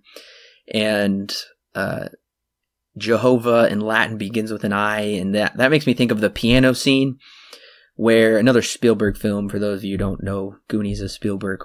But they have to remember the right keys for this song, and they play it, and if they do it wrong, then the floor breaks apart, just like the floor breaks apart in this. But I think these challenges are pretty effective. I think I would say my favorite is probably the second one. It's the most intellectual. The first one, anybody would know, just duck after watching people's heads get cut off twice. And the third, I gotta say, I was impressed with the visual effect of the third one. Yeah, and once again, bringing in this theme of just kind of taking a leap of faith. Indy, at one point, literally has to take a leap of faith when it comes to that bridge that's like invisible. I did read that Industrial Light and Magic had to do some visual trickery to make it look like that. It was well done. Yeah, it is really well done. I think there's only one moment, and I could be very wrong about this, but it looked like I could tell that Indy was on a green screen when he's walking across this bridge. But that aside, these three challenges are literally based in faith that you can not necessarily see ahead, but that these challenges, what they are implying that you're supposed to do, are actually going to follow through with that. And at one moment, when the bridge is there, the invisible bridge, more or less, he literally has to take a leap of faith. Yeah, and he also has to, take a leap of faith that the Grail he chose won't kill his dad. Right, exactly. So I do really like this ending scene with the knight. I think that's pretty cool. This knight has been guarding it this whole time. But I do like there is this fourth challenge, which is what I was hoping the third challenges would kind of be more of him figuring it out and him not having too much knowledge of it. But I guess I understand him having knowledge of the three challenges is a way to communicate that to the viewer, so we're not totally in the dark about it. But the fourth one is a good one, where he has lots of choices.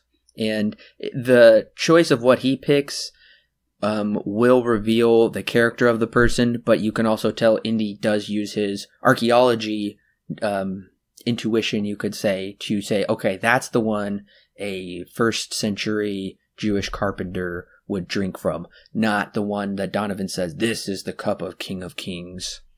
Right. And it's funny because Donovan goes for what looks like the prettiest of chalices that are there. He goes for the one that's outwardly, hey, this I am more or less I am the king, than the one that looks like a king would drink out of. And then he drinks from it. And I mean, it's a pretty impressive visual. I was wondering if they actually used some CGI when they were aging his face. I couldn't find any accounts if they did or didn't, but of course, it comes to bring out his true character. It is the wrong chalice. It's the wrong grail that he drank from, and he ends up dying just right there. And then Indy, of course, uses his intellect and also reason to deduct that, it would be just the one that's the most ordinary. It's the one that's kind of among all these really beautiful chalices and beautiful grails. It's the one that what a carpenter would drink out of. And turns out it's the correct one. That's very, very interesting. This is, of course, this ties in with everything that the movie's been building up to at this point. But yeah. Yeah, the effect for Donovan was very well done. It was more well done. You can tell they've advanced since Raiders on those very creepy ending effects. It's very similar to what happens to the people in the end of Raiders, but I don't feel like it's as satisfying as what happens with Raiders, because I feel this is just passed over too quickly. I feel like, honestly, Donovan was a weak antagonist to begin with. He's not given a whole lot of screen time, and his motivations are fairly simple, but I just don't get that he's just this big nemesis that Indy has to go against, and they just kind of dispatch with him a little too quickly, I feel, in order for us to get that vindication. Like, yes, this is how evil is rewarded. It seems to be more about the effects than about the actual lesson, if that makes sense. I wouldn't necessarily agree with that, because this movie does take a very logical approach, as much as it can at least, to how it presents its heroes and villains.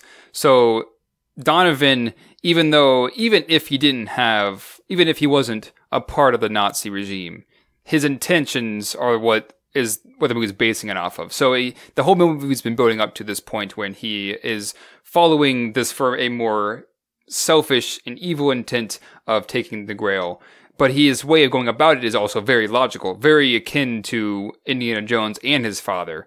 And the same with Dr. Snyder, who's just constantly just going back and forth between the two sides. So I didn't find that necessarily to be a criticism on my end, but I do agree with you. I guess this entire ending in general is kind of underwhelming, especially when you compare it to Raiders of the Lost Ark, because nothing can really compare to the ending of Raiders, because it built up to that ending very, very well. This one, it has a similar end to Raiders of the Lost Ark, but I don't think that it sticks with me nearly as much as Raiders does. I will also say that I feel like almost Donovan isn't the main adversary, and it's possible that you could read Schneider as the adversary, because she is this character who has allied herself with the Nazis, but she has justified it, and just her death sequence where she is striving for the Grail but falls into that mist, that frightened me. When I saw this, it was on TV one time and I saw that, and I found that to just be so frightening. She just falls into this abyss and we don't really know what happened to her, but there's just something about that is more unnerving. I don't know, falling into the earth. I think that's telegraphed a little. It kind of conveys something a little more than just the rapid CGI aging. Right. Yeah, and with her, and then with Indy, a second later after she falls, it's this question of, are they going to succumb to what their human selves want? Because this is the chalice, this is the Grail that holds literally eternal life. And are they going to succumb to that and agree with that and try and grab for it? Or are they just going to, let it go and let it be where it needs to stay and have it? And there are some things in life that Indy comes to learn here that they can't necessarily put in a museum. This is one of those. The chalice, the Grail, literally can't leave this temple. It's meant to stay there, and it's meant to be buried, and that it is. It's gone after this. They can't just go back and find it. So I do really enjoy this scene that even Indy is drawn to what this Grail has to offer, but he has to give it up in order to survive himself. I like that. I do think it is satisfying where Indy can't always get what he wants, but he realizes what he wants is his dad and not just this object that to me, the object that he would want it for shallow reasons, but desiring his dad because he risked so much just to save him, and they rekindled their relationship. That's a very satisfying payoff, I think. Right. And I like that Schneider and Indy have kind of two different motivations, but they're also somewhat the same, because Schneider is kind of the same as Donovan, where she wants to take it for her own reasons and become very powerful, whereas Indy just wants to grab it, not necessarily for selfish reasons, but to more or less preserve it, just as has always been talked about in this movie. He wants to preserve that grail for historical reasons. Once again, he can't just do that. This is something that is so beyond what what he would consider to be fact. It moves into truth that he shouldn't be putting it and containing it somewhere like in a museum. So yeah, he does learn that lesson that not everything is factual. There are some things where you kind of just have to run by faith, and you have to believe that whatever's going to happen is whatever's going to happen. I do also want to point out that Harry Potter and the Sorcerer's Stone is basically the same plot as this movie. Yeah. The Sorcerer's Stone will give you like everlasting life or something, or the elixir of life. I don't remember. And Voldemort wants it, and Harry also is tempted to grab it, but they both end in very similar ways. And that just dawned on me. I'm like, wait a minute. Harry Potter and the Sorcerer's Stone has the same plot. Right. Indiana Jones, but they're both still kind of different, but kind of drawing from that same mythology and having very similar character motivations and conclusions. So, Interesting compare. Indeed.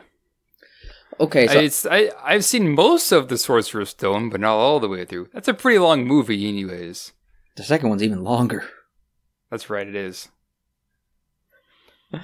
Okay, I do want to bring something up here, because once they do leave the temple, they're all kind of asking each other, "What did you find in there?" Hence, what did you learn from all of this?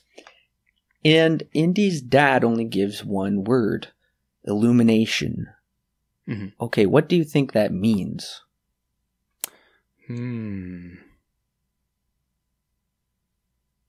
I'll have to think about it a little bit. I personally felt that was too ambiguous. Okay. I felt that we needed a bit more, because the visual concrete image of Indy almost getting the Grail and almost getting his dad was a great representation of how Indy is choosing truth over facts or artifacts instead of his dad. I thought that was really well done and played out visually there, and a nice redemption for the Indiana Jones character. But I'm trying to see the point in them, even the screenwriters even putting this in for his dad, if they're going to make it very vague, because we know his dad has been saying earlier on, "Believe, son, you have to believe," and this is the battle against good and evil. So I'm trying to understand what he is possibly, what illumination did he receive? The movie doesn't really tell us, and I'm kind of disappointed by that. So I would say that for him, I think it just more or less goes to show that whatever he was searching for his entire life is true. And so for him, it's illuminating to know that this thing that he's been searching for is in fact a real thing. To more or less go along with that, I'm going to present you what I said I would present at the beginning of this podcast, but I would wait because I think now is a good time. I think that Indiana Jones and Marcus Brody and Henry Jones are a representation of the Trinity, because you have, of course, Henry Jones is the father, and then Indiana Jones is the son, and then you have Marcus Brody, who ends up being the Holy Spirit, and he's like the connection between the two, because he said in one moment in the movie that I watched you two grow together, and then I watched you two grow apart. And so, of course, and he has his own side plot to get back together. And so I see this as, especially in this ending, I think it's a bit more poignant, a bit more in your face, than before, that these three characters are more or less a representation of the Trinity. And then you get to see at least two of them, Henry and Indiana Jones, grow as two characters as the movie moves along. It's not necessarily what the movie is going for as an overall sense. It's more of just a representation of that idea. So going along with him saying that it's illuminating and Henry Jones being representative, maybe even of God, I think that for me just kind of makes a lot of sense in my mind, because he is, for him, it was confirmation that my beliefs are real, they exist, and this is what I've been searching for my whole life, kind of a thing. That's what I was seeing. Yeah, that's a really interesting take on the possible symbolism of the characters. And possibly even more of that illumination could be the strength of their bond, father and son bond, and how Indy is still very much like his father, and thankfully that is reaffirmed. And I do really like what you had to say about his beliefs being affirmed, because we have seen ever since Indy was a kid, the father has been pretty much obsessed with Grail lore. He's drawing a picture of a crusader from this Grail books, and he's saying, God, please let this be pleasing to you. And I think we do see that fulfilled there in the end. So yeah, I do think what you said did shed more. It was illuminating to my final kind of take on that ending scene there. But in true Indiana Jones fashion, we get a pretty fun ending. I really do like that they brought up the dog, the naming of the dogs. That was very funny. I do have to admit. Yes, that was so clever, because listeners, for those of you who haven't heard the other two podcasts, characters' names are always, for the most part, derived from the writers, directors, creators' real-life pets. Right. So Indiana is coming from, I can't remember now. I think it's Lucas's Alaskan type dog. Yeah. And that's so funny because the dad says Henry Jones Jr. And he said, we named the dog Indiana. And Indy's like, I liked Indiana better. And that's just a pretty neat moment between the father and son. It's very funny. And I think it's the right tone to end. They thought they were ending the whole series at the time. And yeah, I do like the right off into the sunset. And Spielberg was saying, I'm telegraphing that as I'm closing the curtains on the series. Right. Until a few years later. But that's next week. I will have to say my only criticism is that it kind of just ends abruptly. Like, once they leave the palace, once they leave I guess what's the good name? I struggled with figuring out a name for it. Yeah, because it's not necessarily a castle, it's not necessarily a palace, it's not necessarily a tomb, not really catacombs, whatever it is, the place that holds the Grail. When they leave that place, that's the end. Once they walk out, they hop on the horses, and then the movie just cuts off, and that's it. I would have liked a bit more resolution with the story, but they do leave it off on a good note, regardless. So yeah, they're running off to the sunset, and this is what solidified my idea of the Trinity being represented here with these three characters, is when they're riding off into the sunset. Kind of western-y, too, as well. And, of course, Sala rides off with them. Yep. Don't know why he was there, didn't do anything for him, pretty much. He got them horses. There was a pretty funny line, though, because Sala grabs camels, and then Indiana Jones is riding by, and he goes, Sala, I said 5 horses. Can you count? It's just funny. Yeah, and he's like, no camels. And then Sala, of course, brings a couple camels, and he said, I told you not to bring camels. Yeah. Very funny. So, Alan, what is your rating and recommendation for Indiana Jones and the Last Crusade?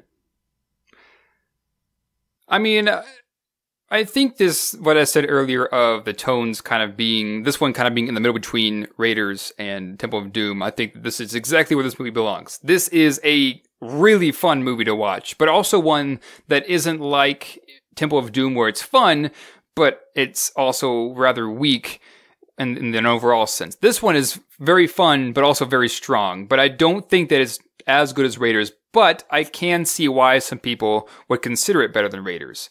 I do have some criticisms, as I've stated before. The plane scene is kind of just dragging on, doesn't look as great as it used to. This ending kind of just ends abruptly out of nowhere. But I can't deny the fact that I would definitely go back and watch it again, and now I'm going to have to buy at least the trilogy on Blu-ray eventually, once it hopefully goes down in price. This is just a great movie. It has some really interesting imagery that you don't necessarily see in mainstream movies as much anymore. So yeah, really, really fun. A great score as usual, sometimes better, but I would say that the Grail theme is not as good as the Ark of the Covenant theme. That one is still by far my favorite, but the Father and Son theme is also a ton of fun as well. This is something that John Williams is never... It's something that John Williams is also very well known for, and something that I really, really enjoy. So overall, really fun, really interesting, and I would highly recommend it. I'll give it this a 9 out of 10, a high recommend. Indiana Jones and the Last Crusade is a vast improvement over its schizophrenic/paganist predecessor. This third installment features great new and returning characters, a riveting plot of recovering another Judeo-Christian artifact, and great, albeit too much and too long of action. And that last point is where my trouble with the movie comes in. At a certain point, the search for the Grail stalls, and the movie becomes nothing but action sequence after action sequence. A lot of the action could have been trimmed down, or we could have had more plot points of finding the Grail, instead of basically finding its whereabouts in the end of the first act, but not getting to it till the third act, because the second act was nothing but recovering the Grail diary and action sequences. In Raiders, the first act was introducing our characters and uncovering clues, and the second act was actually getting the Ark, and then the third act was stopping the bad guys who got the Ark back. And that's exactly why Raiders is much better than this one. It has more of a focused direction on unraveling the mystery instead of putting the mystery in the back seat while the characters fight each other for almost the whole movie. I am very glad this one features a positive Christian worldview of good triumphing over evil, only by putting aside selfish desires. Indy does have a nice character arc where he's treasure hunting just because it brings him pleasure, but when it comes to his family and dealing with sacred objects, preserving them is far more important. The chemistry between Ford and Connery is really well done and believable. Their character development comes mostly in their interactions and not in their dialogue, which is okay, but I believe the writers could have strengthened their bond better instead of coming up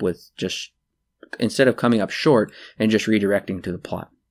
This is also an issue with characters coming to revelations about how their beliefs have changed over the course of the story. Indy's is better than his father's watery, ambiguous new outlook on life, but Allen has helped me change my mind on that, so I'm kind of changing a bit of this. This was written a few days ago. But I do feel like there should have been more of a solid character conclusions with the two of these. So Indiana Jones and the Last Crusade is a good movie, albeit one with significant flaws. I'm giving it a 7 out of 10 with a mild recommend. I will say this much. I guess I forgot to mention this in my final thoughts, but that's okay. I kind of wrote them out, the 3 that we've seen so far, in how I categorize them. And I would say that the first is the most adventurous, the second is the most unique, and the third is the most personal. Yeah, that's definitely a good way of looking at it. And I would agree with that. Yeah, the first one is definitely the most adventurous. The second one is unique to the point of almost craziness, where it just strays off and it's too unique and represents certain people in a bad light, and it's just too wild. But I was kind of hoping they would have followed more of the formula of the first one, because in the third act of the second one, that's too much action, like we talked about. It was really nonstop, and I felt like they kind of repeated themselves here. Don't get me wrong, they did way better with this one. And I'm not going to say each action scene in 2 and 3 is not exciting, but I do think they could have balanced it a little better by kind of maintaining some more findings within the second act. But don't get me wrong, this is a vast improvement over 2. Yes. I would say, I guess one thing we didn't mention in this one, up until now, I guess, is the sets. Because we mentioned it in 1 and 2, and we said that 2 had probably, at times, had better sets than the first one did. And I feel like 3 has really good locations, but when it comes to set building, I think that's probably where it lacks the most of the other 2. Yeah, I definitely agree with that. It's kind of disappointing because I love the sets in Spielberg movies. Yeah. It gives you such a sense of just kind of mystery and the magic of watching this cinematic movie where you know it's not real, but it's just such a joy to be in that kind of fantasy world. And we really didn't get that with this one. It's definitely more realistic. The castle feels very real. I guess the library and the crypt are sets, but I don't think they don't have the same air as the other ones. And then the set in the very end of we have no idea what to call it. I struggled. I inserted different words in my plot summary and I kept deleting them. I'm like, well, that's not right. But yeah, that set was just kind of like, oh, okay. Yeah, that one is the best one. I think that really is the only set that we ever see. Everything else, to my knowledge, is all shot on location. Yeah. I know that the library scene was shot on location. They had it rented out for only a certain amount of time. I wouldn't doubt that the boat scene was shot in Venice. Right. I mean, it looks like everything out here is shot, like you were just saying, is more realistic. It's shot on location, but at the same time, we don't get those immaculate sets that we had in 1 and 2, which were famously known for those reasons. They were really, really well done. And here we're really the only one that is really a set per se is the finale. Well, Alan, thank you for joining me on this review, our second to last installment in the retrospective series.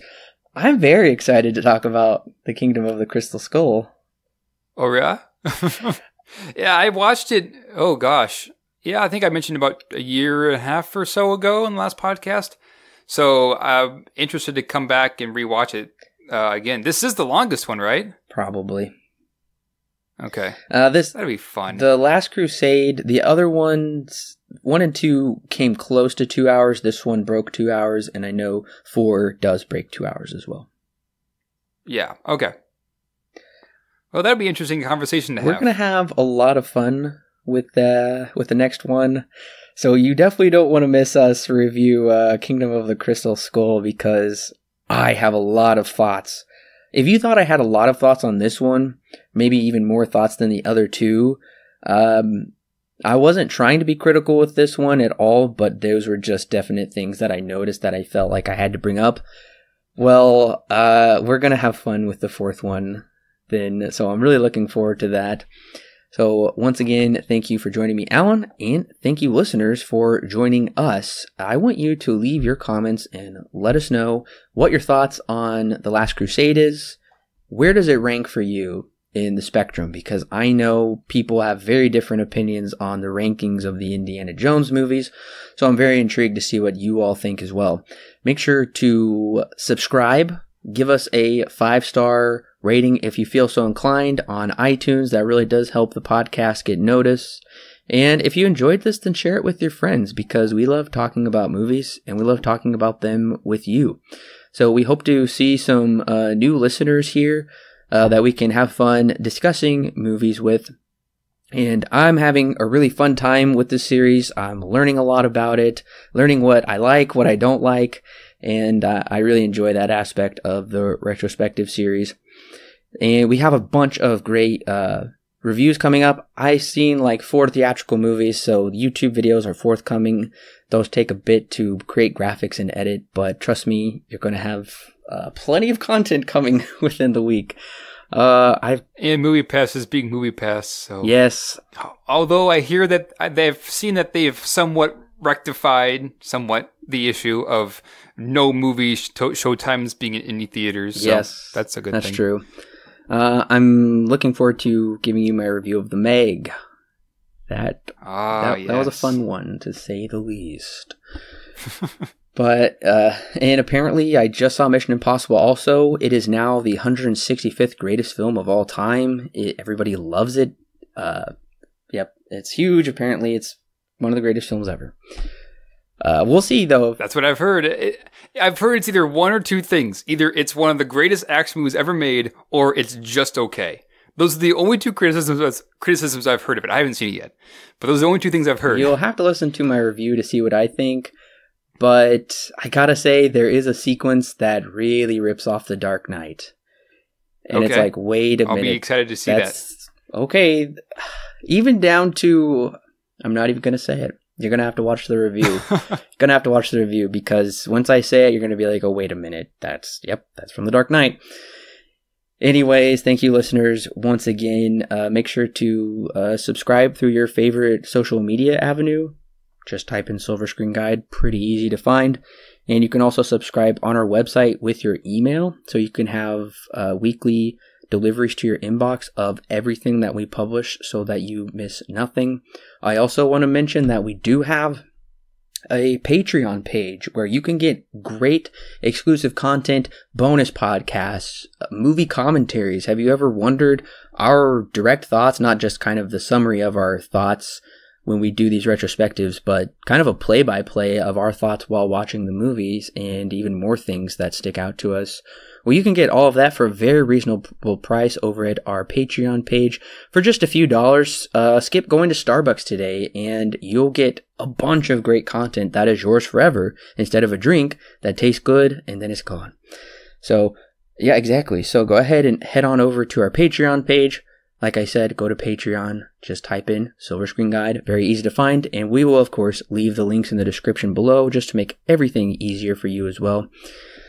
Once again, thank you. I'm very excited to come back for Crystal Skull very soon, and we will catch you next time, listeners.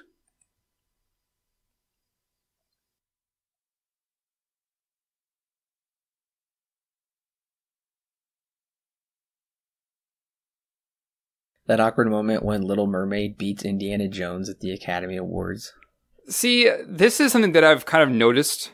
If it's a Disney movie, like one of the more popular ones, like either Pixar or one of the, as they were calling it, the Disney Renaissance, about this time, typically they're going to win whatever Oscar nomination they get for that, because I don't know why, but that's just how it is.